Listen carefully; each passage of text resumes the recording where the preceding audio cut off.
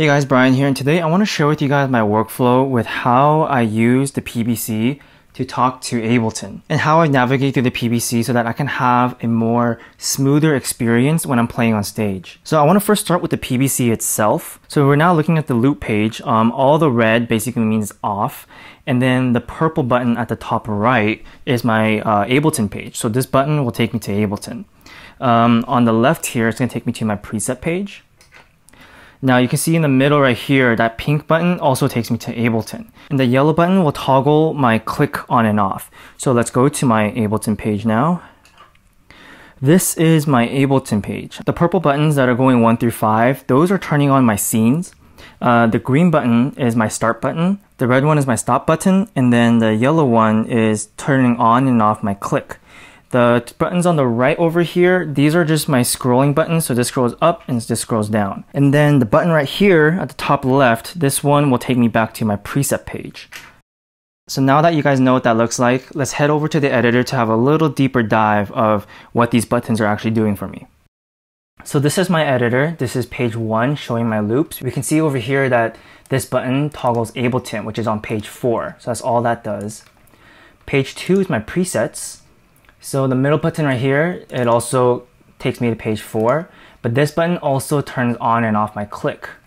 So page 4 is my Ableton page. And the basic setup for Ableton to receive messages from my PBC lives right here.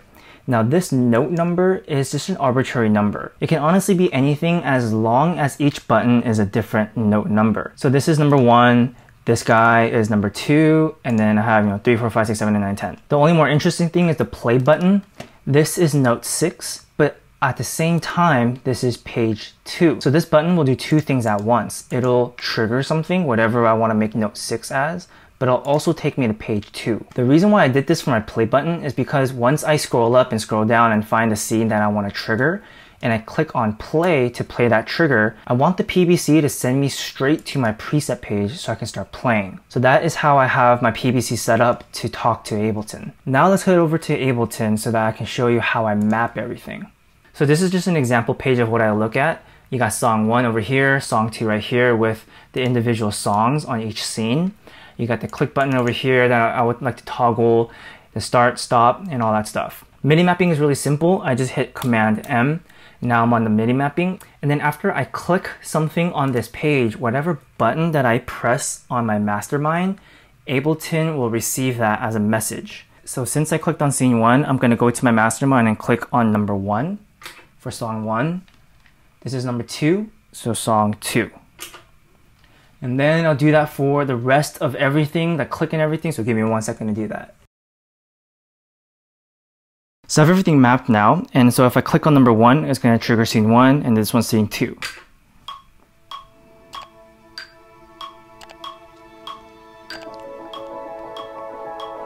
This is number 2.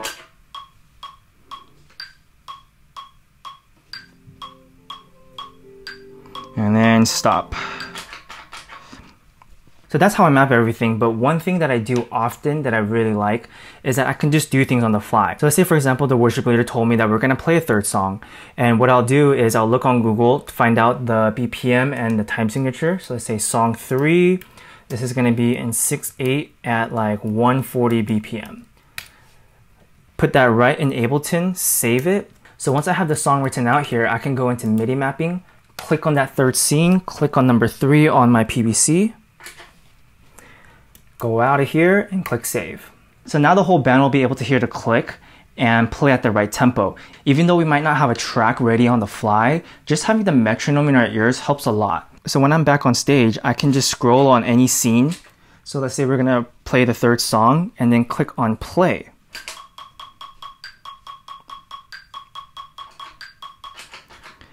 So you can hear the click there, the band can know how fast or slow the song is, and then we can start together. So to recap on my workflow and what I do on stage, so I'm on my preset page, and I go to Ableton and trigger a scene, go back to my preset page and play a song. Sometimes when we added a song on the fly, since I only have 5 songs here, let's say we have a 6th, 7th, or 8th song, I'll add all that in and I'll scroll up and down to whatever song we want to play, click on play, and then the song will start. So yeah, that's pretty much my workflow with the Mastermind and Ableton. Nothing crazy, it's pretty simple, but it just makes my life so much easier. So if you have a PBC and a Mastermind, I hope this gives you guys some ideas on how to streamline your workflow. And I just want to say that the PBC is just one type of MIDI controller. You don't have to get something as massive as this if you want to control Ableton. There's other things like the Morningstar that can also do MIDI mapping as well, but I hope this gives you some ideas on how to control Ableton with the pedal board. So thank you so much for watching. If you guys thought this was helpful, I would really appreciate it if you guys can hit the like button and subscribe. Other than that, I'll see you guys in the next one.